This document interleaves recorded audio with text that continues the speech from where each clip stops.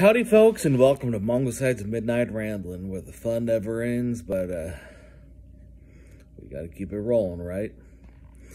Well, tomorrow morning is my weekly weigh-in with the doctor. Ain't that fun? I think I'll be doing pretty good this week since, I've been sticking to the diet and doing a bunch of extra exercise, and you know how that goes. I should be doing pretty good. It ain't easy being cheesy. Low calorie, only shakes, 1 pickle a day. You would think that would be enough calories to be losing loads and loads of weight, but hey, at least I'm going down, right? Yeah, you guys know I'll check in sometime tomorrow eventually with my weight loss.